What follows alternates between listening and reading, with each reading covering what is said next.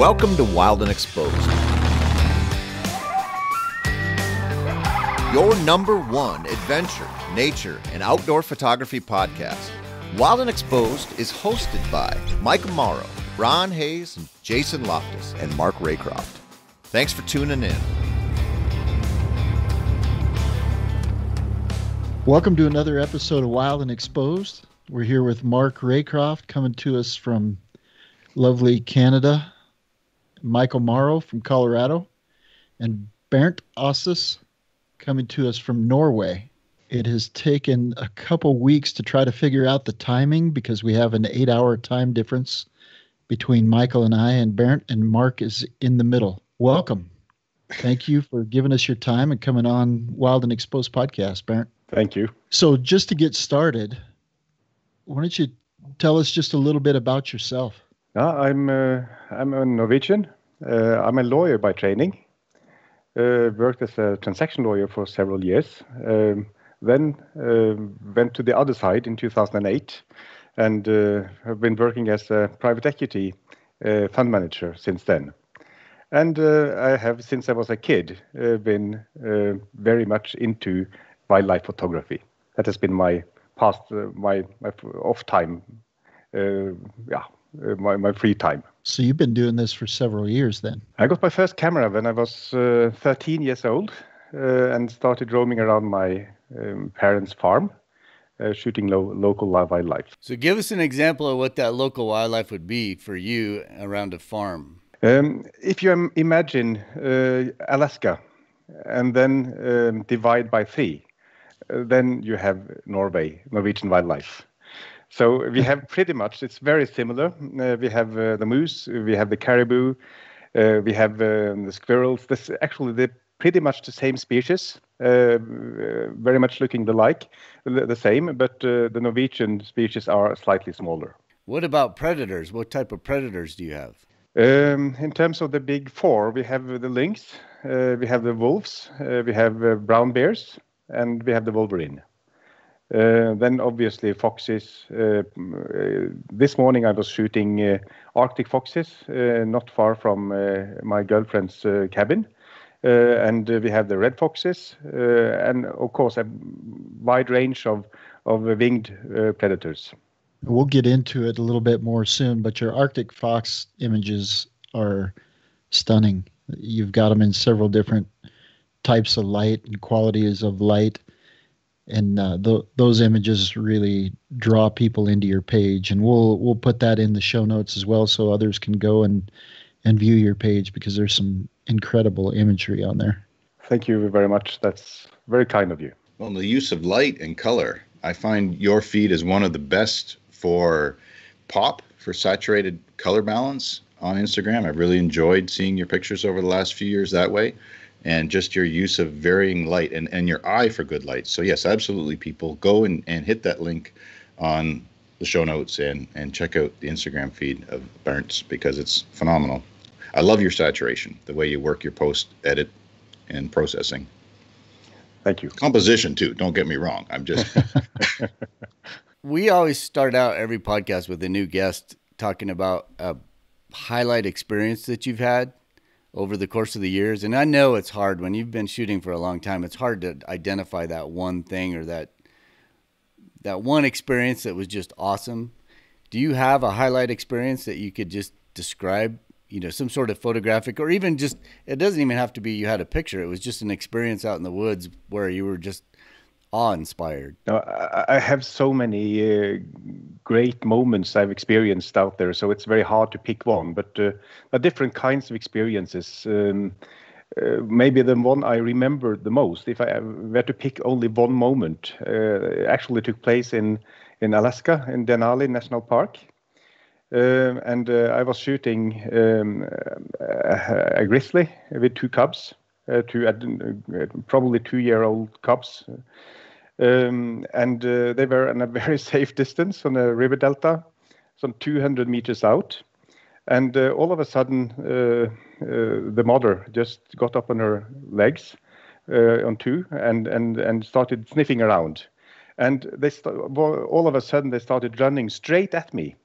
I don't think they even knew I was there, so they probably had something behind them. And I was shooting because you get so focused during such moments like that. And they basically stopped just 20 meters in front of me, and I had my one hand on the bear spray by that time.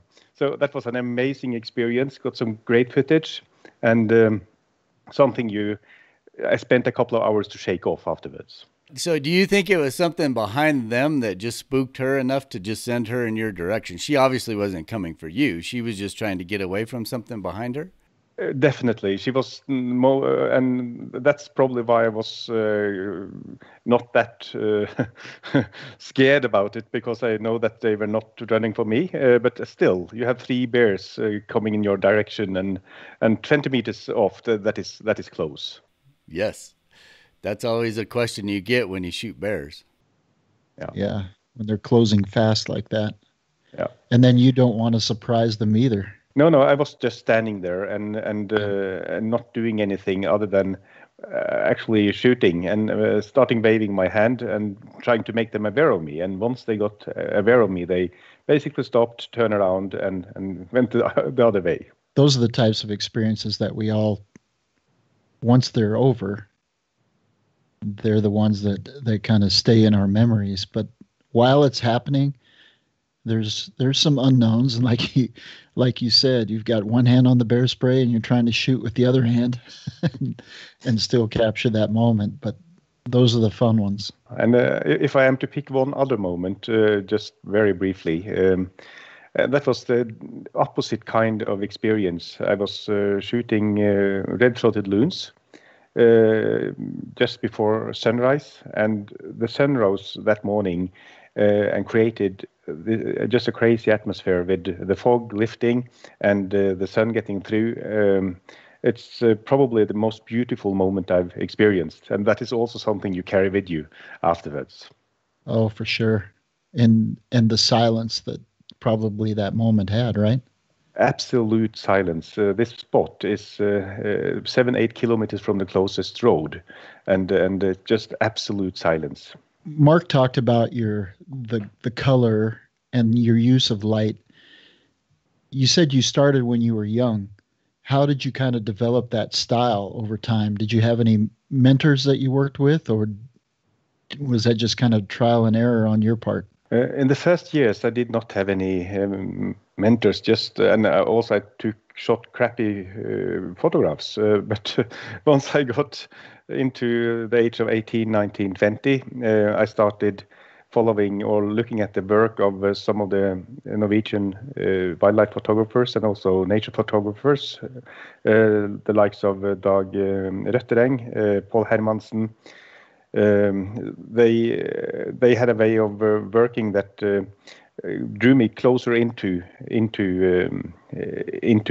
that world, and then I started experimenting with. When I grew up, it was you have to put the camera at 8, f-stop 8, and you have to have the sun in the back and all that stuff. And at one point, I stopped having the sun in the back, and I mostly prefer to shoot with some with the objects being backlit directly or indirectly. And I think. And it's sort of a pity, because my style got somewhat one-dimensional that way, but I love those that atmosphere that creates so much that I basically avoid shooting when the weather light conditions are not that way, unless it's really bad weather. I love bad weather, heavy rain, heavy snow, but if not, it should be very low angle light. Once the sun gets about 10 degrees on the sky, it's not usable anymore. You can see that in your work. And something to elaborate for our listeners' benefit is that Bernt was the Nature Photographer of the Year in Norway, not once, but 2014, 2016, 2017, 2019. Congratulations. Yeah, thank you. I saw that on your feed, as Mark just alluded to, and that leads me to ask, did you just take 2015 and 2018 off? I did. No. It's a very special competition. You have to submit a portfolio of work of some 50 images, and they are juried over 10 rounds, 5 each. So, and it takes a lot to be able to present 50 competition quality images. So you have to take 1 year off and shoot. So they jury the entire 50 images, the entire portfolio. Yeah, each image is giving an amount of points, so to speak, and they're all added up. And I assume they all have to be taken during that year, that 12-month period? No, they're not necessarily. No. So just representation of your portfolio. It could be from 2 years ago, but just selecting 50. Yeah. The limitation is that you can't present several versions of the same motive. It has to be, and they also compare season to season. So if I've delivered some work in 2014 and something similar now, what I deliver now is being disqualified. So you have to be. That is the biggest issue. You have to be careful not to pick something you have used before. So in practice, you basically use the couple of last year's work. Right. Which means you have to be very prolific. I would like to, but regretfully, I'm limited to some 35 to 40 nights out a year. So it's most of my shots are shot early Saturday morning and early Sunday morning. I can relate to that. These two guys just go out whenever they want, but. Yeah. There's still some other strings attached sometimes. I think there is a benefit to being restricted on time. You make the time count. I think that I would be a little bit more sloppy if I could go out and shoot every day. Now you have to really plan and make sure that you make the time count. Another backside of that is obviously that you have to concentrate on relatively few species, relatively few places, in order to be able to produce the right quality. So, do you have a plan then every like weekend? Are you like, okay, this weekend I'm going to go for lynx, or this weekend I'm going to go for fox, or are you opportunistic with just an area that will provide several different opportunities? It depends on. Mostly, I'm very focused on shooting one specific species, but it all comes down to if the weather needs to be right, the wind needs to come in the right direction, and so on. So if that doesn't fit, I find something else to do that weekend. But I also have some opportunistic trips, mainly scouting trips, where you occasionally get a good shot, but most of the good shots are planned. And then in Norway, what is I guess summer would be your best opportunity for lots of different things, right? But do you have a favorite season or a favorite time of year to go out? No, I have to answer no to that question. Every season has its charm. And right now it's just fantastic what happens with the snow coming. The Arctic foxes are now completely white. This morning I shot a completely white female that was fairly cooperative, and it's just amazing. You have I love the season where you have the first snow, where you have dark background with the heavy snow falling, with the muskox, with the moose, and so on. But obviously, you are right. The spring is a very, very busy time in Norway in terms of wildlife. You have all the migratory birds that are coming up from the south to going to Norway or even further north, and it's teeming with life everywhere. So it's you don't have to travel more than 5 minutes in any directions to find something to shoot in Norway during spring. That sounds idealistic. Wow. Say that again. You don't have to travel what? More than 5 minutes in any direction to find something that makes sense to shoot from a wildlife perspective. That sounds amazing to me. It sounds a lot like Alaska. I mean, like you alluded to earlier, there's wildlife everywhere and opportunities everywhere. No, it's very much like Alaska. You will be surprised if you know Alaska intimately and come to Norway. You could confuse the two, but you have obviously Mount Denali or Mount McKinley. What is the name now? Denali. 6,000 plus meters. The tallest, the highest mountain in Norway is from 2006. A couple of species that I wanted to ask about. One you already mentioned. I see a lot of Norwegian photographers that have images of wolverines. And while there are wolverines in the States and in Alaska and certainly in Canada, those opportunities are fairly rare. It seems to be, I mean, it's not obviously common, but it seems to be a species that is certainly photographable in certain areas. Yes, they are, but most of the images you see, they are from baited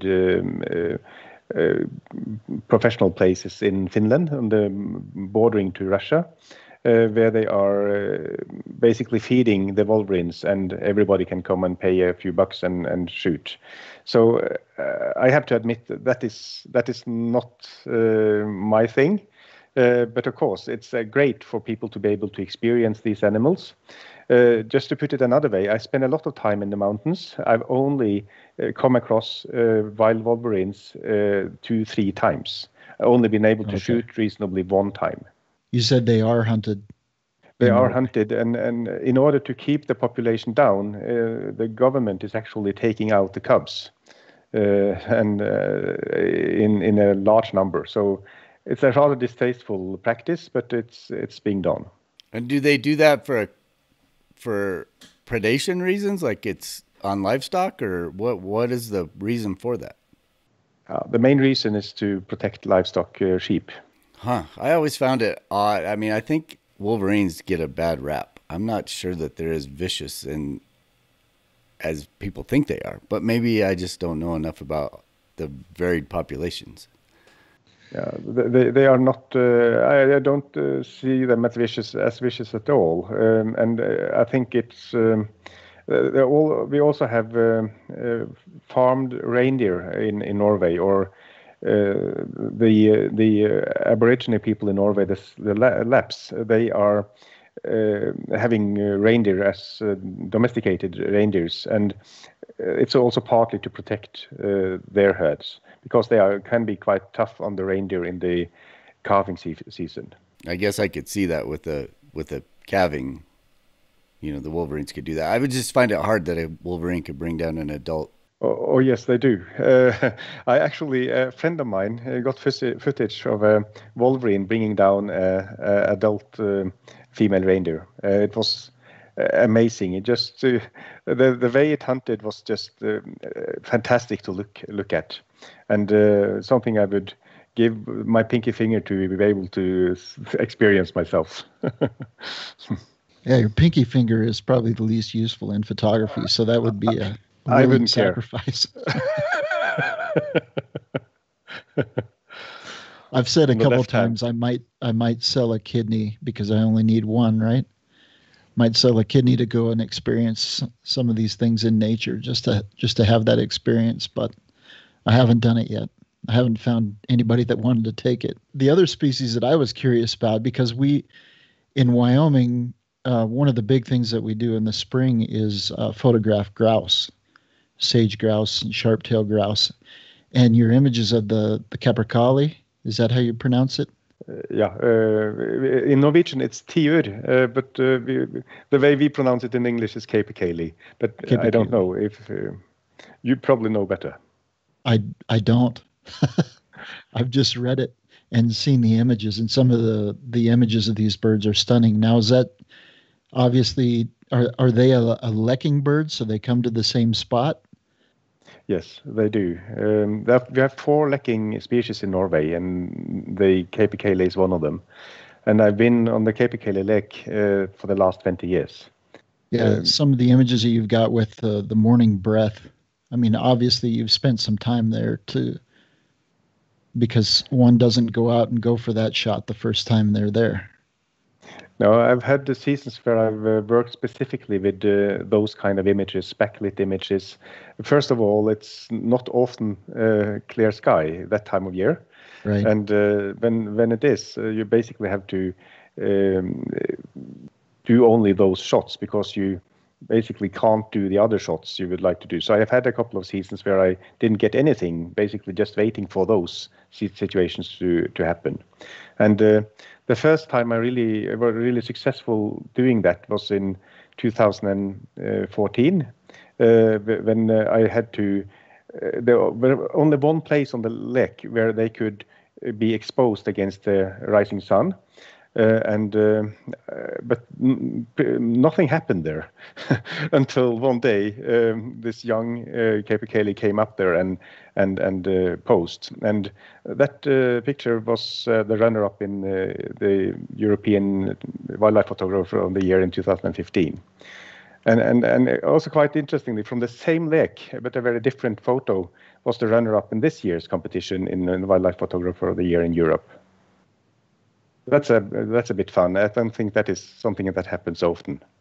That's a nice place. Congratulations. Yeah, those images are stunning, and they seem to be a fairly large lekking bird. I mean, they look to be larger than our sage grouse, which are fairly good sized. Oh yes, I think your grouse is around 4 pounds, something like that, and these are 10 pounds. Wow. Oh, so they're almost as big as a turkey. Yes, they're big. Very they large. Have, like a spruce grouse, they have the males have the red eyebrows, right? The red flash. Yes, they do. Yeah. Very photogenic. And who gets breath from a bird, right? How cool is that for an image? You don't see that very often. But they're very photogenic bird, and a lot like our spruce grouse, but on Norwegian Northland steroids, I guess, right? Beautiful. Yeah, they're very stunning to look at. The other thing that you see a lot on your Instagram feed is the ermine. Is that a short-tailed weasel? And I have to say that I've only photographed the ermines twice in my life. Really? So you have I pretty much laid out all of them there. But I had two amazing experiences. The first one back in 2012. If you have seen the shots with the ermine and the lemming, that was 2012, and we had an amazing lemming year that year. They were everywhere, and I was out shooting grouse, willow grouse, and was sitting there with my binoculars and saw what I thought was a neck of a white grouse, about a kilometer away, and I started trotting in that direction. And when I got there, I saw in my binoculars this ermine hunting, and he got interested in me. They are amazingly fast, so it started shuttling around, and I got some shots. And all of a sudden, this poor lemming came out of its hole. I saw it in the same moment as the ermine saw it, and I moved my camera over, and it just happened. I was shooting at I think six images a second, and some of those images were just great. Once in a lifetime experience. Oh, for sure. That was a great find. And to see the neck of an ermine from a kilometer away, that was a great spot as well. But it was the snow had come and gone. So it was dark, so it was standing out quite well. Oh, I looked at your feed also and kind of thought that maybe they were a little bit more common than they are here. I see them maybe every third year or so, and I've only had 2 chances of really shooting decent images of them. Now, how far, I mean, do you have to drive 10 minutes to get to muskox, or are they a little bit further away? No, the muskox in Norway they are limited to the national mountain. We have Dovrefjell, and I'm actually just 20 minutes away from there now. So it's 1.5 hours drive from where I live. But they are easy to find, and you have to walk at most 4 or 5 kilometers to get to them. Well, that's very doable. What an experience. And then to get the weather, the change of seasons, great opportunity. Envious of that. I've never worked much with muskox. The first time I started doing it seriously was this autumn. So I'm going to work through the winter with muskox. So I'm really looking forward to those winter mornings with gale force winds and snow. So it's really, really great. Yeah, that's the shot that I would like to get. But again, the only opportunity that we have in the States is in Alaska. And I believe Mark's got some places in Canada that you could go to, but very remote. More than an hour and 20 minutes to get to. Yes. More than a 4 or 5 kilometer hike, but it's doable. It's on the radar. There are islands and places that planes do access in the north, but it wouldn't be cheap, but would be an amazing story to tell. I think that is part of the beauty of Norway. Nature photography is accessible for anybody, and we have wildlife everywhere. You never have to go far. Well, that was one of my questions for you was, I think if you live in the U.S., you just automatically say, oh, I'm just going to go to Alaska and shoot, right? Or you're going to go to Yellowstone, or you're going to go to the Tetons, or you're going to go to all the different places we have. But looking at your feed and looking at what's available in Norway, it looks like a pretty awesome place. Is it doable just to say, okay, I'm going to go to Norway? What would somebody do? Where would they fly into? And how would you coordinate that kind of a trip? Is it just like going to Alaska where you just go to, one of the major cities, rent a car, and then plan your trip from there? Or is it more difficult than that? I think it's a good idea to talk to someone that knows the local wildlife, because if you start from scratch, you wouldn't know where to look. But there are quite a few guys, very, very clever photographers that are doing guide services. And my recommendation would be to talk to some of them.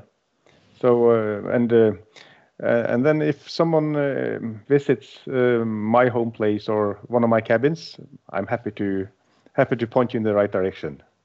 Yeah, that's something that we talk about often is networking. With photographers from any location that you're going to, but also if you're going to a new location or you're going somewhere like that, hire a guide at least for a day or two, to kind of learn the lay of the land. But also there are quite a few places in Norway, some hotspots where you can basically just get the coordinates. I had one example. I had a friend of mine from the southern part of Norway.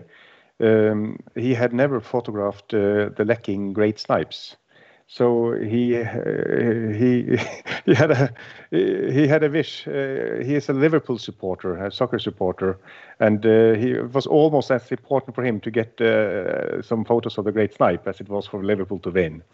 But unfortunately, I was supposed to guide him to this place, and it was difficult to access this summer because the snow was still meter thick in the 1st of June when they are lekking. And it is a 4-kilometer walk into this particular lek, so it's hard to find. But I was unable, because of other engagements, to join him. So I just gave him the coordinates, and he was able to find it. And that's actually great. It's just a small area, some 20 times 20 meters. And these birds, they are very silent. So you have to get it spot on. And he got some great images, even the mating, which I was quite envious about because I've tried for 15 years without getting it. Yeah. I guided a friend of ours on a grouse trip, and I had never photographed mating grouse. I'd seen them fighting and that type of thing. The first morning he was on the lek, he got images and video of mating grouse, and so I think he thinks that's going to happen every time now. Some people just bring the good luck. I agree. I invite those people again and again, as long as that keeps happening. No. This year, talking about the great snipe, that was also a very special situation because they do not like lekking on the snow. So the snow is normally gone by the time they are lekking. So this year, the only place where the snow was gone was in the brooks and in the waterways, basically. So they got all gathered in this waterway. So I was shooting lekking great snipes basically in the water, backlit, fighting. It was just it was unreal, and just one of those experiences you really live for. Those rare opportunities are typically where your better images come from. But like you said, even, with when you were talking about the ermine, they don't come around very often, but when they do, it's good to take full advantage. After all these years of being in the field, and it sounds like the same for you and all of us, is that it's always worth going because you never know.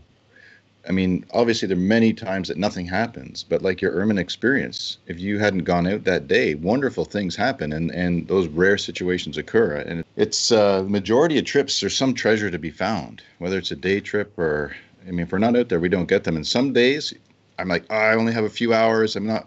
Shouldn't try, but then I go out and something magical happens. So it's just to inspire our listeners to make that effort and get out there, whether you come away with amazing photographs like Bernt's ermine or just the visual experience. That's what we live for.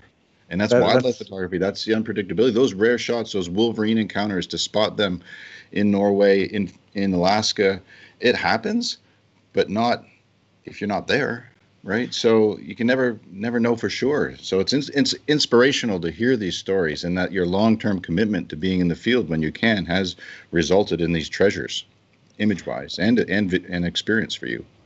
What you say is absolutely true. You have to be out there, and if you know what to look for, go to some kind of hotspot or a place where things can happen. Something happens most of the time. So go out there. I think that is the basic rule. It's great to come home with those fantastic images, but it's to me, it's equally important just to have been there and witnessed it and experienced it. And a lot of the times the light doesn't cooperate, and maybe the grouse or the ermine or whatever it might be may not step into a suitable lighting situation, but it was still wonderful to have that day's experience out there. And then once in a while, once in a blue moon, all those things line up. The light lines up, the position of the animal, the behavior, and you develop an Instagram portfolio like Bernt's over years of adventure. How many years, right? Many years, yes. I have a question, and we may or may not keep this on the podcast depending on how you feel about it. But looking at European photographers in some locations, I'm not saying everywhere, but it seems to be a little bit more accepted to, and you touched on this earlier, to bait animals and baiting them into developed hides and that kind of thing. Is that just location based, or is that just individual choice? How does that work? Because I see, especially like the wolf and bear, I see images of them all the time, but it's always in the same location. So it leads me to believe that they're probably baited to that location. I don't know that to be true.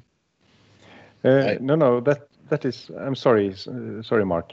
No, not at all. You have far more insight on this. I just wanted to buffer it a little bit before you replied. It seems to be a common and accepted practice in Finland. I met a fellow in Alberta in September who had done that as part of his photographic tour over there, and he elaborated a bit for me without Bernt having to say it himself, perhaps, if he doesn't want to. But these permanent hides are there, and it's common practice, and and you actually sleep in them, and there are bunks in them, and it's just a matter of positioning and hoping the animals come by. And it seems to be an accepted form of phototourism there, which... No, it's they started doing that in Finland a couple of decades ago. And it was Lassi Rautiainen who was the first guy doing that. He was and is a skilled nature photographer. And he started baiting for his own purpose, the wolf and the moose, and the wolverine. Moose as well. I'm sorry, not the moose, bear. but the bear. I'm sorry. Okay. but he was feeding them moose, roadkills. So he has developed that to industry today, alongside a few other guys. So in Finland, that is an established and accepted practice. I've been there twice myself. And just to show that it is an accepted practice also in Norway, the prize for winning the award Nature Photographer of the Year in Norway was actually a trip to Finland for 8 days to stay in these hides. So I've been there twice doing that. 2 years before, I was in Alaska. That was also a trip that was an award. But anyway, I've been an open critic of this, so I'm not concerned to be outspoken about it. I think it's great for people being able to experience wildlife like that, but it has also its ethical sides. And from my perspective, creating a nature photography is a process that starts from the beginning. If you come to some developed hide where someone has decided what angle you are to shoot from, done all the groundwork, it's not your picture.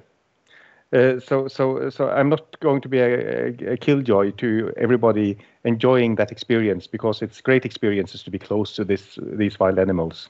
But in terms of the value of the photo you get from those hides, I don't care much for those pictures. But that is my personal view. In Norway, 100%. Sorry. In Norway, you're not allowed to bait the large predators. There are a couple of places that has a permit to bait eagles, and they have some world-class locations.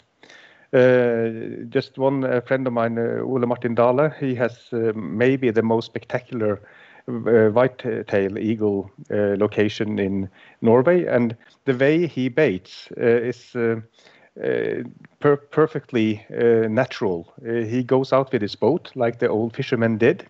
The old fishermen, they basically cleaned the fish out at sea and threw out the remains. And these sea eagles, as we call them, the white-tailed eagles, they always predated on these fishing boats. And he does the same thing. And he gets amazing results and amazing experiences. From my perspective, that is slightly different than baiting these domesticating, so to speak, these wild big predators. Yeah, and I certainly didn't want to put a damper on our conversation, but I was curious about that because it seems to be a little bit different in some places in Europe. But even in the U.S., there are places where you can go photograph not wild, not necessarily baited, but trained animals that are fully captive. They're trained. Some of these places take much better care of them than others. Some people accept it, some people don't. It's a matter of making sure that you identify that those animals are captive, but it is legal in the U.S. So there are practices everywhere that we may feel one way or the other about. It was just something that I was curious about, and I wanted to ask you while we had you on, somebody that's very experienced in different areas in Europe that might be able to answer that question for our listeners.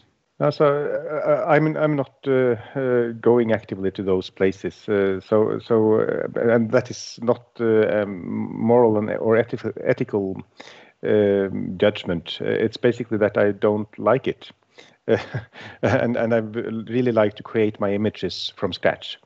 And obviously, I can visit a friend's hide, and my friends can visit my hides, and join me on the lake and so on. So basically, as you talked about earlier, networking and cooperating on certain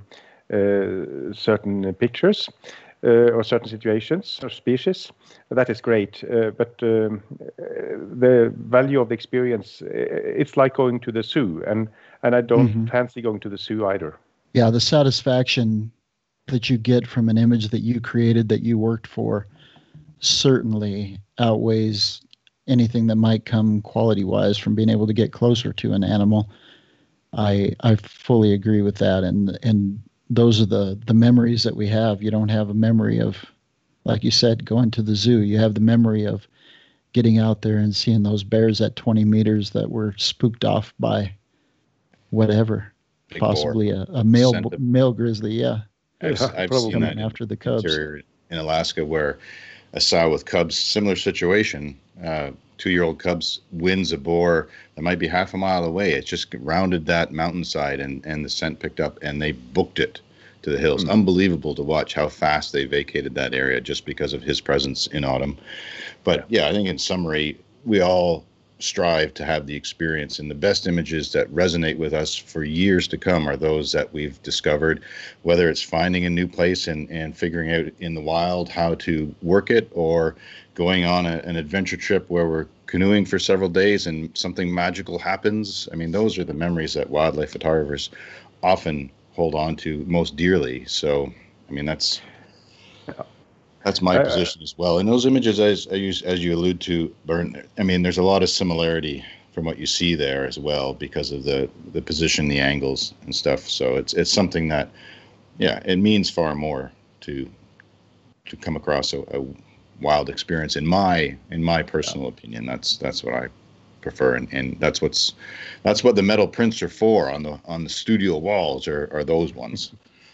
Yeah, and but also to me, nature photography is sort of a solitary thing, something you experience on your own or with a good friend or colleague. I enjoy very much working with a good colleague, but 3 or 4, then that's a crowd.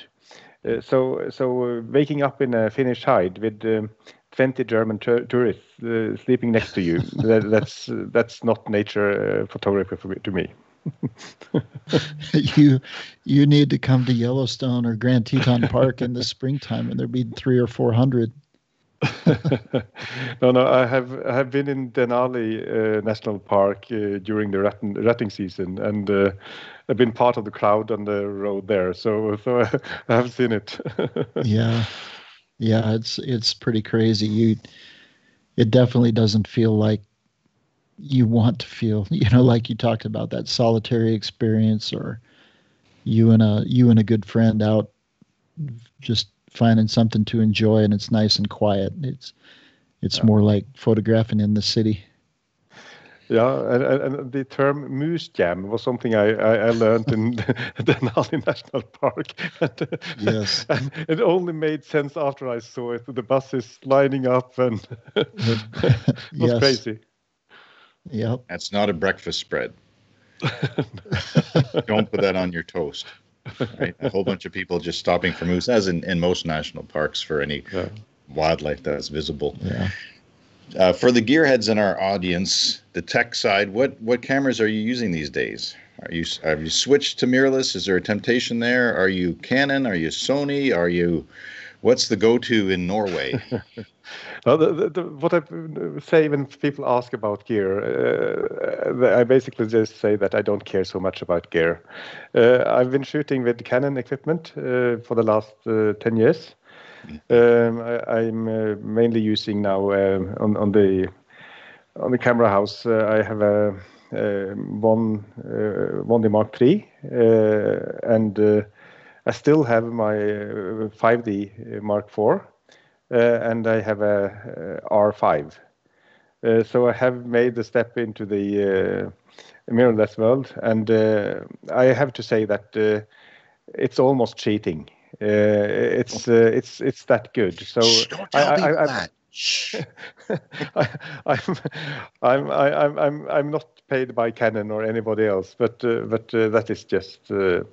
I arranged as a trip this autumn just to visualize how good it is. I rented a small boat and brought some friends of mine to Spitsbergen. Oh, nice. And I had just got my R5 in time, and the other guys, there were one other Canon guy, and the rest of the guys were Olympus and Nikon.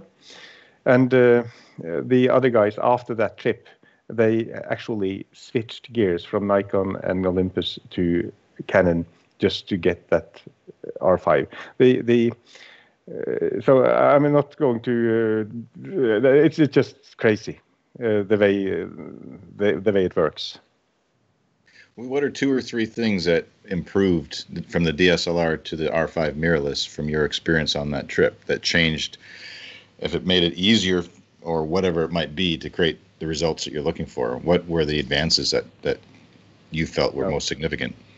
No, the one thing that is a significant difference is the focus. The way it is able to cling to the eye of any bird or animal throughout the frame is just something I've never experienced before. So that is just awesome. But also having 8,200 pixels to play with, or 8.2 million pixels on one side is just something. It's just something different. So I was shooting polar bear with a 70 millimeter and got some. I could cut into that and crop it down to 3,000 pixels on the long side and still have an amazing result. You could make a 2-meter copy on the wall, and it's just a different world. So I never thought that I would like that equipment much, because it's plastic, it's doesn't look good, it's feels bad, everything looks bad, but when the technology inside is just amazing. So I'm probably going to get one more house and get rid of my 5D. I'm going to keep the 1DX Mark III because it's so stable and reliable. It's bad news for the other camera brands, I'm afraid. It's something that went a few years ago when the Nikon D850 came out, and I picked up that camera to have the 46 megapixel sensor and have that crop ability from a horizontal to vertical. It was a game changer in post for me in production, and just versatility of composition. And I mean, that's one of the things the R5, as you alluded to, offers. But the autofocus, so the polar bear having a darker eye and the polar bear being white, it's stuck with that quite well. The autofocus tracked well with those animals on that trip for you, for the R5? Yes, I think so. But I would highlight one other difference as well, which is very important to me, shooting mostly wildlife, and that is the sound. It's no sound. While if you have shot with a 1DX Mark III, it sounds like some drummer sitting just behind you. And I've done all kind of tricks throughout the years to try to reduce that noise, putting a lot of cloth around my camera and stuff like that. But that also opens a new world, shooting wildlife up close with that equipment. That was the biggest game changer for me. And I shot the Nikon D850. Well, I still have it right now. That sounds past tense to me. Okay. I still have it. But picking up that R5, I mean, it is dead silent. I'm scared to put it on the silent mode because I've heard horror stories of people that, when you put it on the silent mode, you're at 22 frames per second. And I'm afraid of what I would come home to when I go to edit those images, how many would be there. That's true. The first night I used this equipment, I was at the red-throated loon pond, an amazing place, by the way, just amazing place. And I had this exact weather I was looking for. No wind, you get the moist coming up when the sun sets. You have this amazing colors through night. I was shooting through the night. And then you have this amazing sunrise. And I got home with 12,000 images, and it's just crazy. It drives you crazy to just go through them. And 8,000 of them are usable. So it's you have to kill your darlings when you go through. But again, it's dangerous. You have to be focused. Yeah, that takes up a lot of space with those larger files. You might need a new computer. definitely a new drive.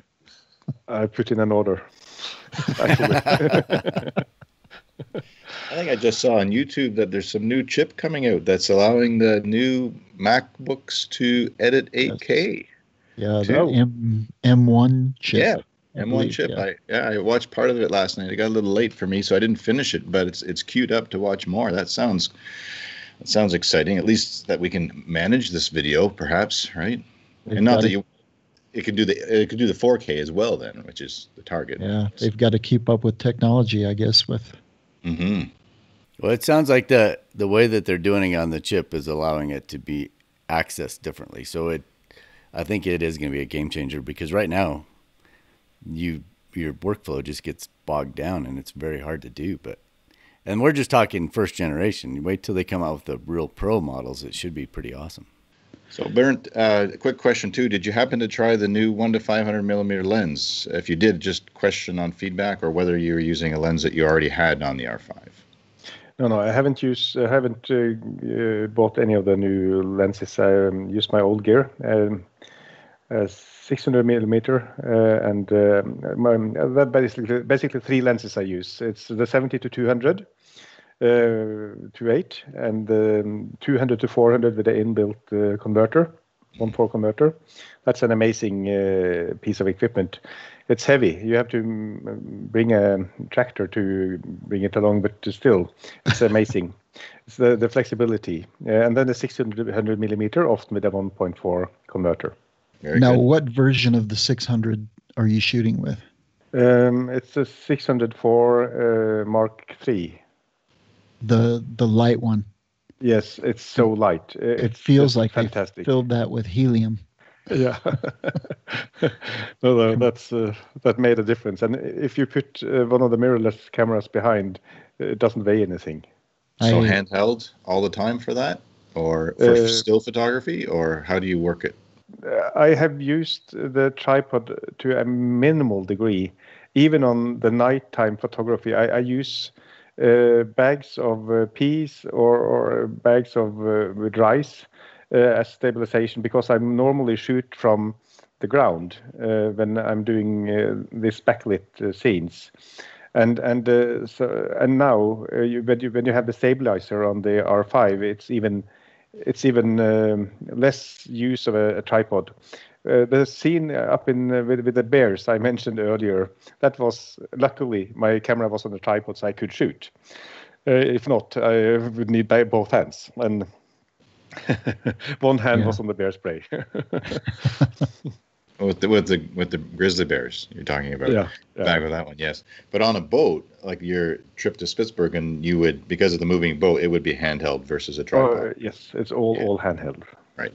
So what's next? What's the one thing that you have not been able to capture that you are longing to?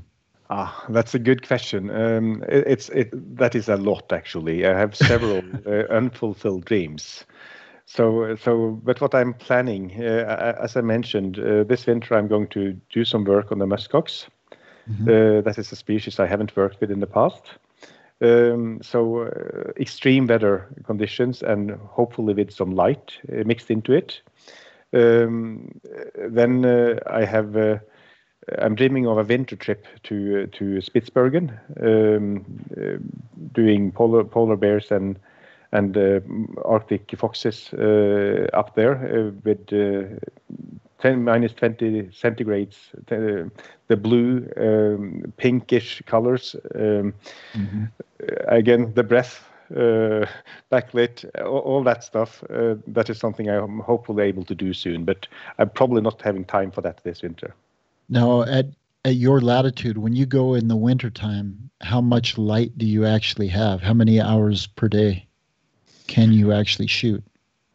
No, on my latitude, it's 66 degrees north. So in the middle of the winter, the sun barely gets across the horizon.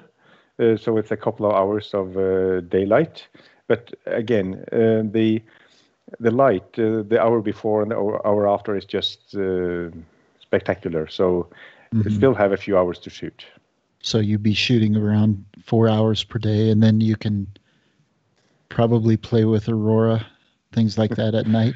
Of course, but again, aurora is also something I haven't done really.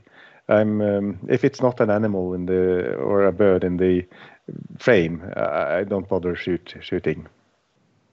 Does Spitsbergen have the reindeer like Svalbard? Yes, they do.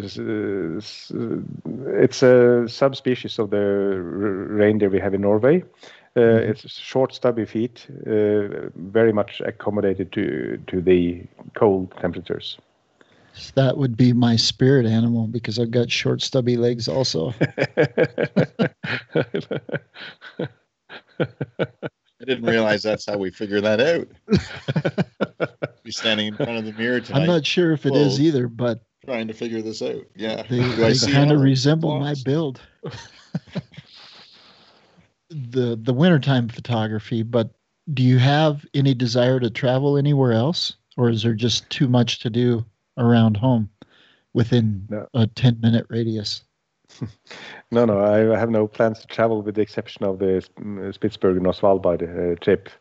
So it's so much undone just close to my home. So that will occupy me as long as I am able to shoot, so to speak. Yes. It's a lot.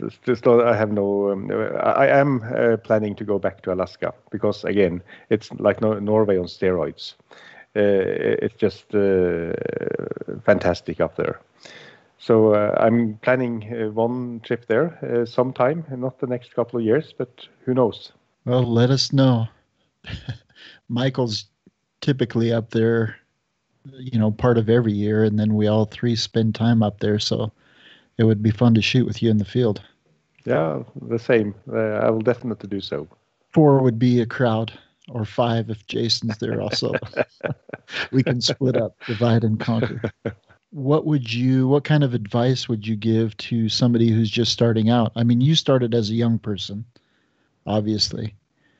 But for those people, these college graduates, there's hundreds of young photographers, thousands of young photographers that are just kind of getting started, or people like yourself who are professional and just need that quiet escape, but they're brand new to wildlife photography.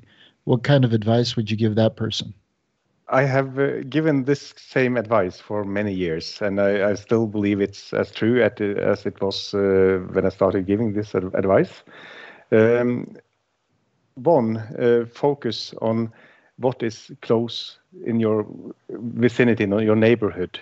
Try to, if it's in your local park, if it's in your garden, there is wildlife there. You just have to be patient, learn about it, find out what they are about to do, and you can shoot amazing stuff. And which brings me to the next part of that advice. Focus on one species or a few species if you want to really get spectacular results. The more you repeat and do the same thing, the more you learn and the better the results are. That is my very simple advice. Stay close to your home or your cabin or wherever you are, and fine, people can travel, but you rarely get the amazing shots on an occasional trip. You get the fantastic shots when you work hard with your selected topic for months on end. I think that's sound advice for 2020, especially. Yeah, many of us don't have any choice but to stay close to home in 2020. I know that advice or that tip is very boring, but I believe it's true. Well, it's not boring at all. It's very sound, and it's something that we've all talked about to a degree at one point or another. But it's probably the best advice that I think any of us could give. It's a great way to learn light and to learn the species and to improve the portfolio and skill set of any photographer is that repetition. So I don't think it's boring at all. I think that's a great way for people to establish their portfolio. And then when they go on those highlight trips, when time and funds permit, they'll be that much more prepared to collect something magical when it happens. Because it can be awfully exciting when you've traveled somewhere and everything's happening in front and that camera gear's got to stay working, focused, keeping the energy down, the adrenaline. The more experience you have with your camera gear, it's an extension of yourself, or becomes that. So practicing more around home makes it better all around. I think it's a great pro tip. Michael, do you have anything else for Bernt? I don't. I want to make sure we throw out the Instagram feed one more time. And then I saw on your feed that you have your website linked in there so people can get to your website. But I'll also put it in the show notes. So the BerntÖsthus.com site, I have a few images laying out there, but it's not very good at keeping it updated, I'm afraid. Well, you do your Instagram. Yes, of course. Yes, I do that. And I did see on your website that you sell prints. So I'm assuming that anything that somebody would see on your Instagram feed, you would sell based off of those prices that appear on your website, right? Yeah, that's true. And actually, that's especially before Christmas now. A lot of people are just sending me. So I have engaged my son to follow up on that, to do all the practicalities, to get the prints and send them out and so on. Well, thank you very much for your time. Thank you for giving us your evening, our morning, but giving us your evening and sharing with our audience, the work that you've done. Fantastic portfolio that you've got, obviously, as I couldn't even count them, 4 or 5-time winner of the Norwegian Wildlife Photographer of the Year. But that's for all of Norway. And truthfully, Norway's a spectacular, magical landscape. I mean, and a lot of talented photographers there. Mm-hmm. Just drawn to the north, and an amazing part of the world to play with light in imagery. It's always fun to see what talented Norwegian photographers collect, and I'm drawn to Norway. Hope to get there someday. So it's a pleasure to hear your insight and your experiences and your stories from your home country. Yeah, thank you very much for having me. And also, should you visit Norway, don't hesitate to contact me. I'll show you some really nice spots. If I had a Star Trek transporter, I would be activating it right now. And it's nice to know that if we did visit and got ourselves in a bind, that we would have legal representation also. Perfect. Yes. I have to tell you one small story about that. Last time I was in Alaska, Dag Rettereng, a very, very talented Norwegian photographer, joined me. He's mostly into landscapes and details, a very creative photographer, but he enjoyed shooting wildlife with me in Denali. When going back, he had somehow forgotten his bear spray in his backpack, trying to get it through security. And so he needed some help in explaining himself out of that situation. Again, thank you, Bernt. And I do look forward to, as Mark said, the opportunity to come over to Norway and to see that beautiful country. Oh, thank you, Bernt. It's been a pleasure to meet you and to hear your stories. And for all of you listeners out there, make sure you check us out at wildandexposed.com. You'll find today's show notes and links there as well. Check out our YouTube channel. This podcast will be on YouTube. You can watch it and enjoy it at your leisure. Take the time, please, to subscribe. Give us a thumbs up, that 5-star rating, as that allows us to do what we love to do and to bring you this content on a weekly basis. Until next time, from my esteemed contributors and myself, thank you for listening. You've been listening to the Wild and Exposed podcast. If you haven't yet, please give us a rating and a review. And make sure you're subscribed so that you'll get every episode we produce as soon as we drop it. And as always, thanks for tuning in. We're gonna make it someday. Nothing's gonna get in our way. We will be the biggest band in town. Round and round the world we'll go.